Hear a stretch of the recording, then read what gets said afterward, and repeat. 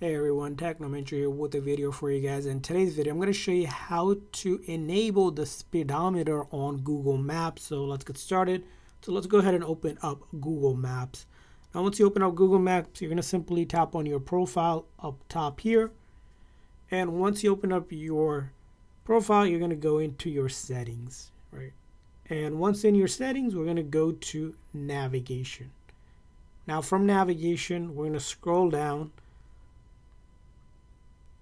all the way to map display, and there is a section that says show speedometer right here, and that way it will show your speed whenever you're using Google Maps in your car or in your vehicle.